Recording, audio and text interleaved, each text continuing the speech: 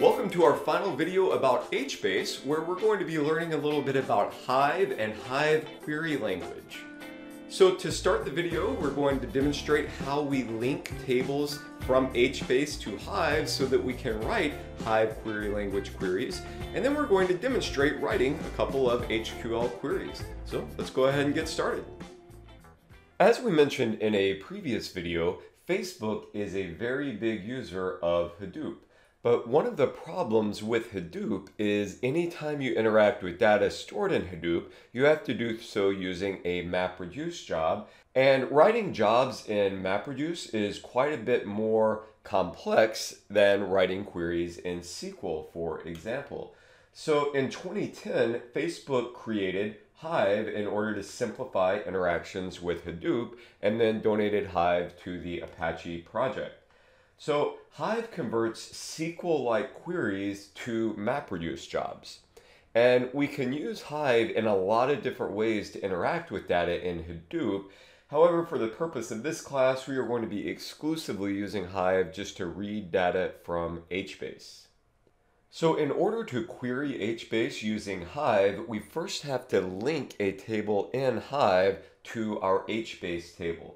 So in order to do that, we're going to go into the Hive console and say create external table, and then the name that we want to give this table within Hive.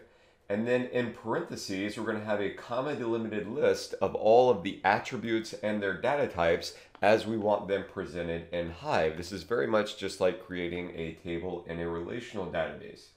And then since we're linking this to HBase, we're going to say stored by org.apache.hadoop.hive.hbase.hbase storage handler. So this tells Hive that we are connecting to an HBase database with properties of these column mappings, where we're going to specify all of the column families and qualifiers that we want to connect to in HBase. And these have to be listed in the same order that we listed the attributes when we're defining the table right here. So that's going to link up our HBase columns to the attributes in our Hive table.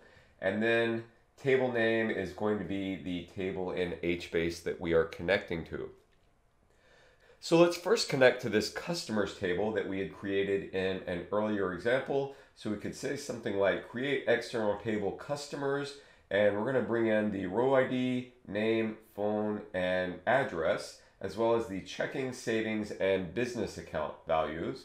And we're going to be mapping these attributes, the row ID to the row key in HBase, our name attribute to details name, our phone attribute to details phone, address to details address, checking to accounts checking, savings to accounts savings, and business to accounts business. And then we're connecting to the HBase table customers. And once we do this, we can run just normal looking SQL queries in Hive. So let's switch over to our HBase server and take a look at what this looks like. So I'm first just going to open up HBase shell. And we can see here we have two of the tables that we've created in our previous examples, and we have some data in these tables. So I'm going to exit out of HBase and type Hive to launch the Hive client.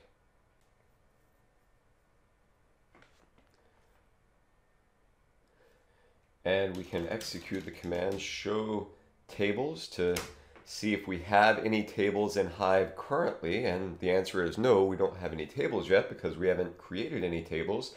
And I will point out here that Hive is very picky about having a semicolon at the end of the line. A lot of our relational database management systems will let us get away with not having the semicolon, but Hive will not execute anything until you put that semicolon. So we currently don't have any tables, so I'm going to go ahead and copy and paste this create table command from the PowerPoint presentation. And so now we've created this table in Hive. oh, sorry, show tables, not list tables.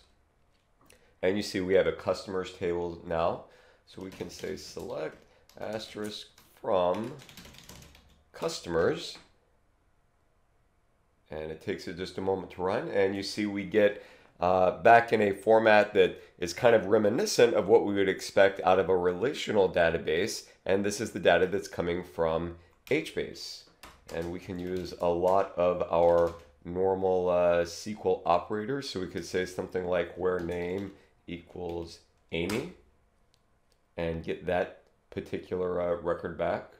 Or we could say where, let's say checking is greater than 1,000 and see everyone who has a value in their checking account higher than $1,000.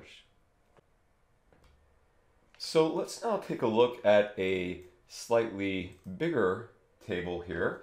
We're going to now link up our Hive table to our US counties table that we've been working with. So we have really the same format here, create external table, US counties, and then this is just all the attributes that are in that table. It's connecting to our HBase database, and here are our column mappings. And then the table in HBase that we're connecting to is MG US counties.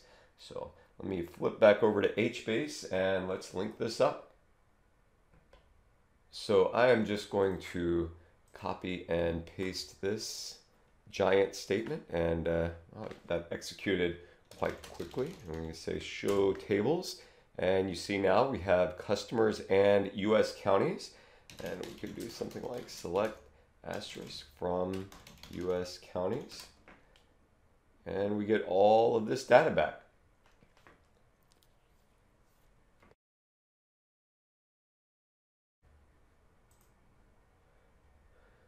So one of the things that we have been talking about is that HBase has much higher performance if we know exactly what row we are interested in. However, it has performance that's not so great when we have more complex queries. So I want to take a look now. I have this same exact US counties data set loaded into both HBase and Postgres. And I have 5 queries here that I want to compare the performance of Postgres as opposed to HBase and Hive. So I'm going to switch over to our Postgres server now at this point. And if we were to do something simple like select asterisk from US counties, and we'll run each one of these a couple of times just to make sure that we don't have any weird outliers, because sometimes the first time you run a query it takes slightly longer. If we do select asterisk from counties, we can see here that this query returned in 0.7 seconds. We'll do this a few more times. 0.7 again, 0.65, 0.65. Okay, so it looks like Postgres is taking about 0.7 of a second to just return all of the data out of this US counties table. So let's move over to the HBase server, and I am actually just going to copy and paste this directly because our HQL and SQL syntax is the same for these queries. If I just do select asterisk from US counties, let's run this, spins by a little bit, 0.31 seconds is the time for that. Run it another time or two, 0.289, 0.245. So yeah, somewhere around a quarter second to a third of a second for HBase to execute this, which is a pretty similar time. HBase is going about twice as fast, I guess, as Postgres is at this point, but that's kind of to be expected. So let's flip over and look at this second query. We want to select asterisk from US counties where state equals Texas.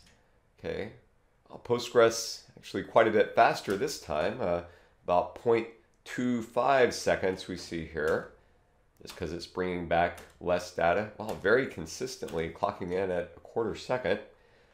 I'm going to copy this over to HBase and run the same query, select asterisk from US counties where state equals Texas, and 0.3, 0.399, 0.259. So pretty similar performance here, about a quarter to a third of a second from HBase.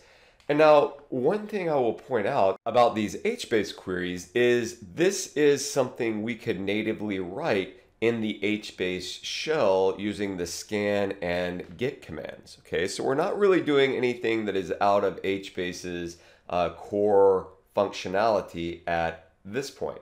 Okay, but let's switch over and do a slightly more complex query in Postgres. In this case, we're going to select the state and the count of tuples, and we're just going to call that num_c for number of counties, grouped by the state. Okay, so this is going to give us a list of states and how many counties is in each state, then ordered such that the state with the highest number of counties is first, and then descending order down to the state with the fewest counties.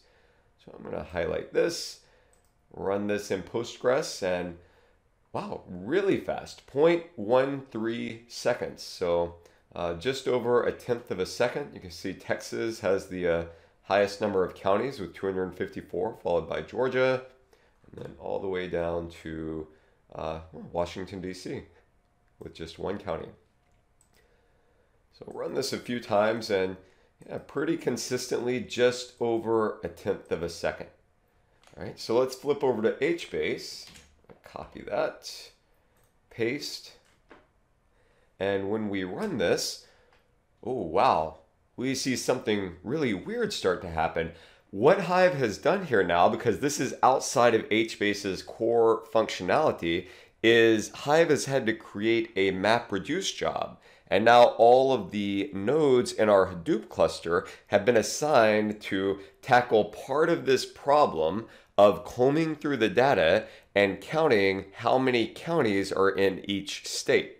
So the map part of the MapReduce job is splitting up this problem and assigning it to different servers. And then as each server completes counting how many counties are in its subsection of data, the reduce part of the MapReduce job aggregates that back together and then presents it back to the client. Okay, so you can see that took about 10 seconds for the MapReduce job to be created, executed, and return the results. Try it one more time and see what happens. And again, remember Postgres, it took about 0.13 seconds. Yeah, just under 10 seconds here. We'll do it once more.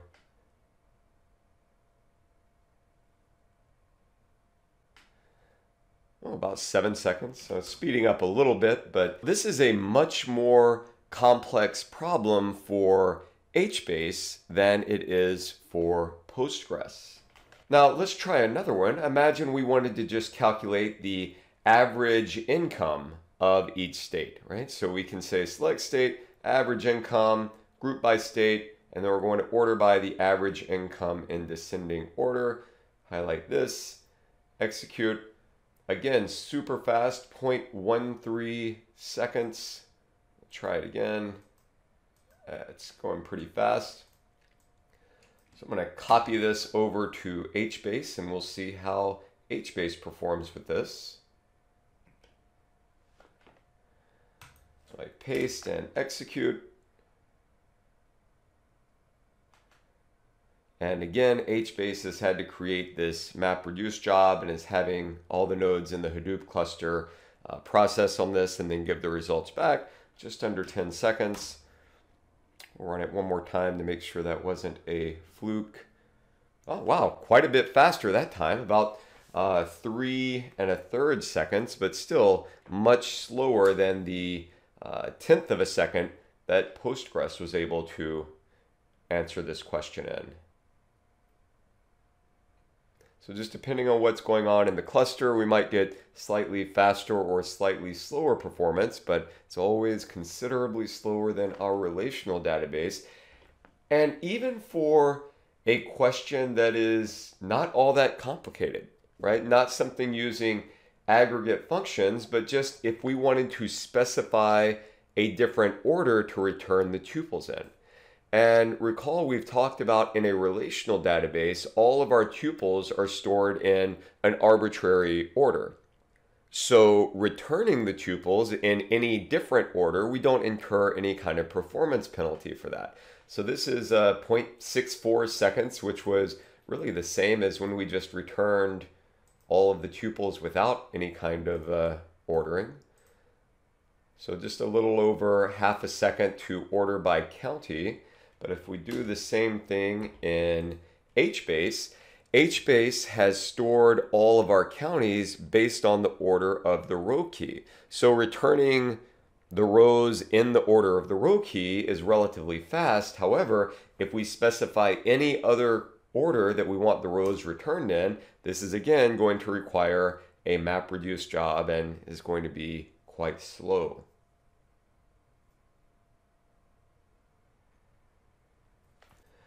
So this is really just a function of the underlying architecture of these database management systems. Postgres and other relational databases have a schema and they treat all attributes and all tuples pretty much equally. That allows them to answer pretty much any question that we want to ask. HBase, on the other hand, does not have a strong schema, and thus it can't easily answer what seems to be a pretty straightforward question like what's the average income of each state, because HBase doesn't even know that every state is going to have an attribute called income, right? So it's a much more complex question for HBase. So in order to answer these types of seemingly simple questions in HBase, all the data has to be pulled out, a MapReduce job created, and then that MapReduce job is solved by all of the nodes in our cluster, and then the results aggregated together and presented back to the client. So it's really a lot more happening than in a relational database management system. And this really goes back to the adage that we talked about in one of the earlier videos, that for a relational database, you know what your data looks like, but you don't know what question you want to answer with it, right? We have to define a schema up front, but once we have this schema defined, we can make up any question we want to answer and ask the database to return that result. For a non-relational database, on the other hand, we don't know what our data is going to look like ahead of time. And in fact, we can define new attributes on the fly as we write the data into HBase and many of our other non-relational database management systems. But we do know the question we want to answer. And in HBase's case, that question is, hey, can you tell me everything you have about this one specific row? And when we ask that question that HBase is prepared to answer, HBase is just extremely fast, right? Faster than a relational database management system, and can scale out to be literally hundreds of times larger than a relational database management system without experiencing any performance penalties, right? We have a limit to how large we can scale a relational system, and the larger we scale it, the more our performance is going to be impeded by just the overhead of having this large cluster. So as the book says, HBase is not for small jobs. HBase is for big, big, big data. One closing thought here is that when we started using Hive, we were applying structure to non-structured data, right? And that's really not what HBase is intended to do, but Hive is a much more user-friendly way of being able to interact with our data in HBase. So it's a nice tool to have in your tool belt. So that completes our videos on HBase. I hope you enjoyed them, and with this knowledge, go forth and do great things.